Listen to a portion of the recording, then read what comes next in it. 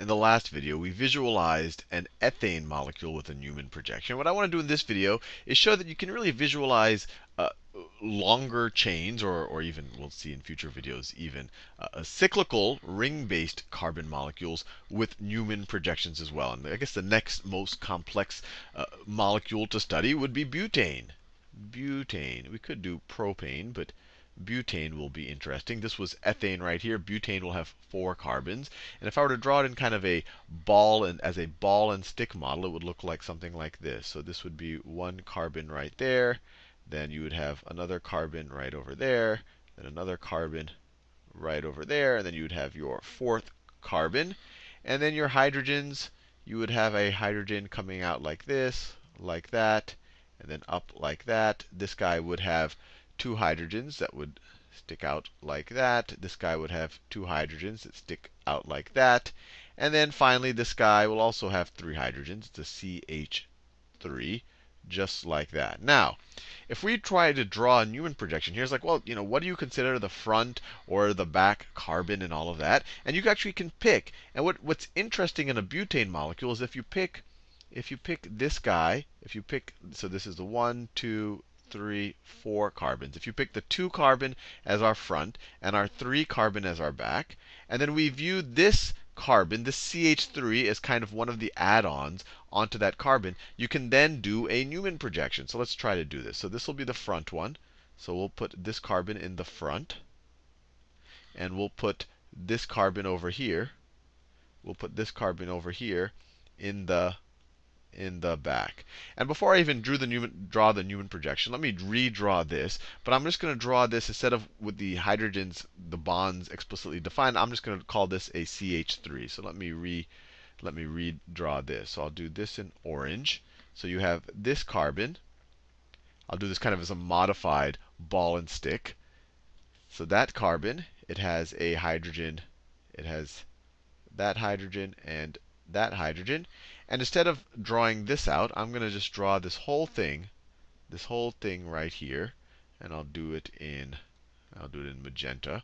I'm going to draw this whole thing as just a CH3. So I'm going to draw this whole thing as just a CH3. So I'll draw it really big because it's not just one atom, it's 4 atoms. So this is our CH3. And well, to do ball and stick, everything really should be a ball. So I'll draw a ball there, ball there. So that's our carbon number 2. And then it has this bond. It has this bond over here to this carbon number 3, which when we do our Newman projection, we'll put in the back. So our carbon number 3 is like that. And then the carbon number 3, it has 2 hydrogens, and then it has this. You can kind of view it as this methyl group attached to it if you want. It has this CH3 attached to it right there. So I'll do the CH3, I'll do it in this blue color. And so we could draw it like this. So the CH3 is coming off. So I'll draw it really big because it's not just one atom. So it's a CH3. And then you have your 2 hydrogens. And then, sorry, you have your 2 hydrogens down here. So let me be very clear here. So let me, this hydrogen, that's that hydrogen and that hydrogen. This thing here is that thing there. That big ball right there is this whole ball. And then let me find I'll do green. This hydrogen and this hydrogen is this hydrogen and this hydrogen. And when you look at it this way, now you say, oh, now I can see how I would draw a Newman projection. I put this in the front, that in the back. I treat this whole part of the molecule as just a group, if you will. It is a group. So let's do the Newman projection here. And then we can think about where it's most stable. So the way I've drawn it right here, so you have your I'll do this as the front. This carbon 2 is going to be the front molecule. So you have this you have the CH3 group going down, and then you have these 2 hydrogens. You have these 2 hydrogens, hydrogen and hydrogen. That's the front. And in the back, you have this blue one. You can imagine in the front, if we want to, maybe I'll do a little small orange thing to show this is the orange carbon. And then the blue carbon is going to be in the back. The blue carbon is in the back. I'll draw it like this. So that's my blue carbon. And the way we've done it here, we have a CH3 pointing straight up. And then we have our 2 hydrogens. We have our two hydrogens. Now, just like we talked about in the first video on Newman projections, all of these groups have, these hydrogens have electron clouds around them. This whole CH3 group has a larger electron cloud around it. It's a carbon atom plus hydrogens. They all want to get away from each other. And the CH3 is even a bigger molecule. So to some degree, it's going to play a bigger role in whether something is a higher or lower potential energy, or whether it's wound or not. So I guess the most obvious, or maybe it's not obvious, but the CH3 group, since they have the biggest electron crowd, they're kind of crowding the molecule. This CH3 group and this CH3 group, they're going to want to get as far away from each other as possible. So the way we did this, it looks kind of like our staggered conformation. But when we're dealing it with actual methyl groups that are separated as far as they can from each other, we call this the anti-conformation. We call this the anti-conformation right here. Anti-conformation. And if we think about dihedral angles between the two methyl groups, the dihedral angle here is 180 degrees. 180 degrees dihedral angle. And this is the lowest potential energy, or the most stable.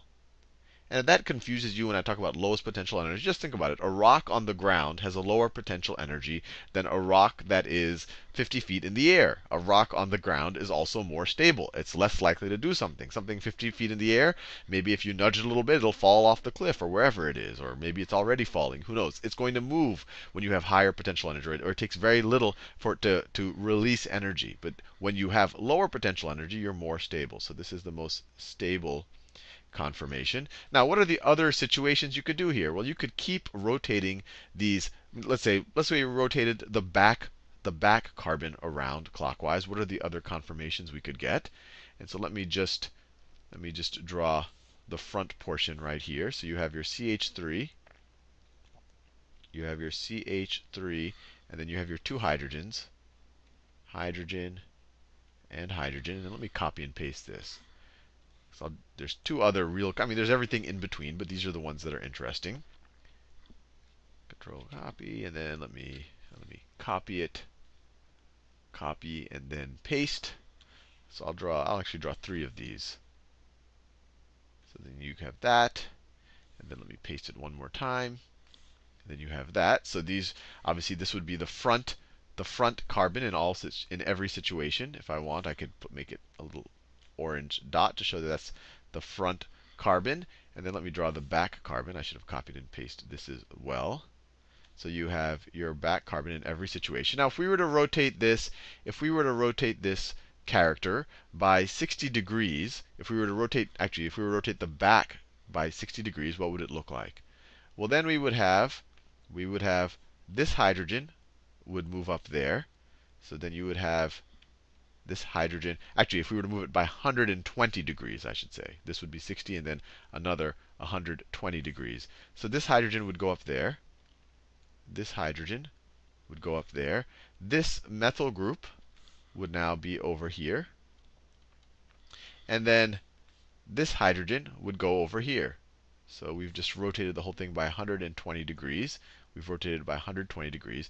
Now this conformation, this was called the anti-conformation. It's the most stable because the methyl groups are as far away from each other as possible. This right here is called the Gauss conformation. The Gauss conformation. Let me do this in a different. This is the Gauss conformation.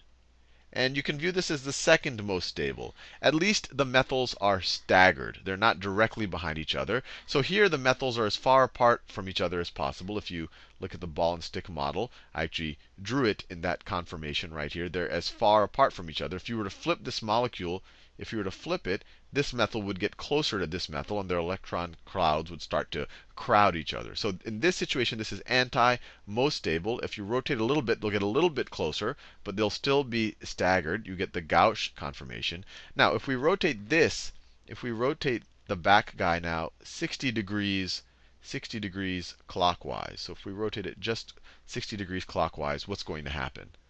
What's going to happen? Well, then you're going to have an eclipsed conformation where the carbons are directly, but where the methyl groups are directly behind each other. And that's going to be your least stable situation. right? So you would have this guy, and I'll draw it slightly. So you'd have this guy, CH3 there, and then you would have your hydrogens that are right behind each other. So a hydrogen and a hydrogen. So in this situation where eclipsed, this is the least stable, and also the most potential energy. And then if we were to go another 60 degrees from this, then we go to another Gauss conformation. If you rotate this another 60 degrees, then you'd have a CH3 here, and then you would have this hydrogen would be up here, and then this hydrogen here. So this is staggered. The methyl groups are, at least they're not directly behind each other, but they're not as far as they could be if we were to rotate another 120 degrees and get to the anti-conformation. So this one right here is also a Gauss conformation.